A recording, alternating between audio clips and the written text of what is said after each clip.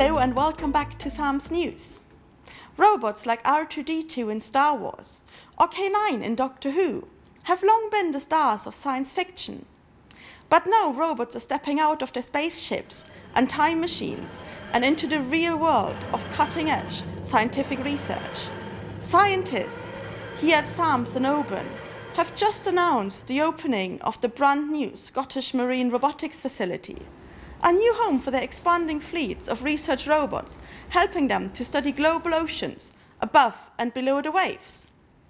So let's go and meet one of the hard-working underwater robots, or Seagliders, like this one, who has just returned from a very long mission. We're here to find out about the glider who just returned home. Hi, B. Yes, so this is Jura. So Jura has been in the water for over 6 months, actually, 201 days, which is our personal record at SAMS so far. So what was Jura doing in her 201 days of work? Well, if you follow me into mission control, I can show you on the screen where she's been.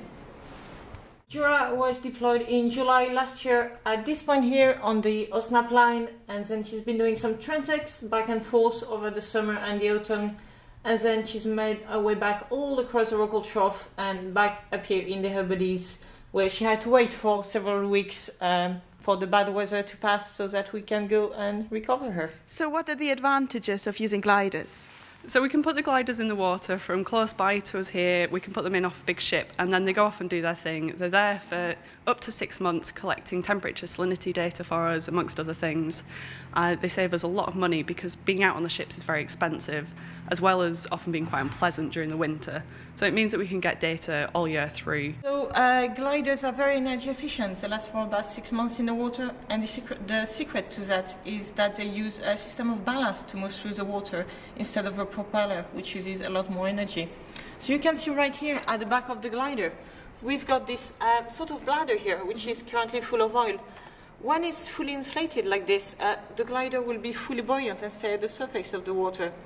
And then the glider is going to send a command to put the oil back inside the glider, and that's going to make the glider very dense, and it's slowly going to dive down in the water. When it's at the bottom, it's going to inflate the bladder, and it's going to slowly move back up again.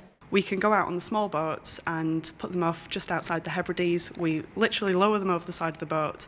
Someone back here checks they work, and we come home and the glider goes off. Out in the deeper ocean, if we're further away, we can do it off the side of big ships, and they'll go off, and 3, 4, 6 months later, another big ship will come back, and the glider will be where we tell it to be, and it gets scooped up out of the water. They're fantastically easy to put in and out of the water. We operate 7 gliders at the moment. Up to last year we only had 2 of them, and last year we got 5, an extra 5 of them. So we've got a lot more missions nowadays, so we need to train up new pilots, which is what we're going to do tomorrow on Jura, as well as testing our glider Lafroig.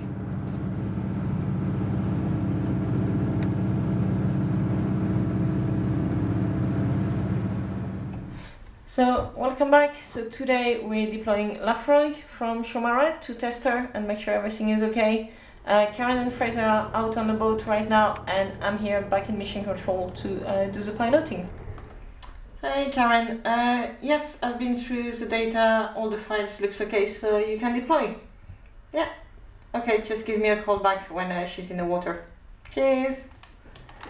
We've had the go from the pilot, everything's okay from the files that have been sent back. It's communicating well, the bladder's inflating, deflating, all the mechanics inside are operating as they should be. Yeah, once we've got this panel rebuilt, then she's ready to go in.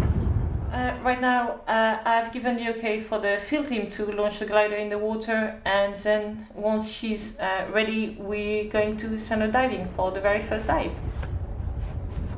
So the North Atlantic Glider Base is one element of the new Scottish Marine Robotics Facility that we've set up at SAMS, and this facility gathers together all our robotic systems, our autonomous systems, but also the expertise in being able to handle the data and apply it to science projects. And the facility includes such things, obviously the gliders, but also the aircraft that we have, the autonomous underwater vehicles, remotely operated vehicles, some of the polar technology for gathering data from the polar regions, drifters, and mooring capability as well.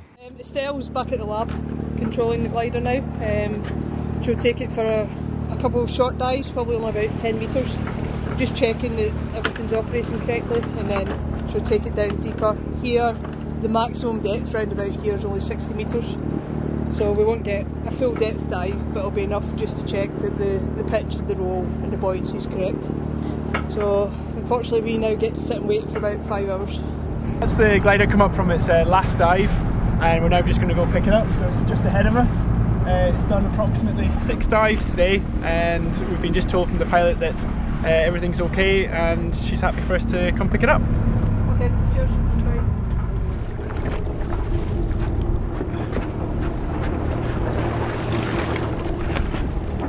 Trials went quite well, and we're ready to deploy off the Elliot Line cruise later this year. You can have a look at the live data on our website where all our gliders are listed. That's velocity.sams.ac.uk.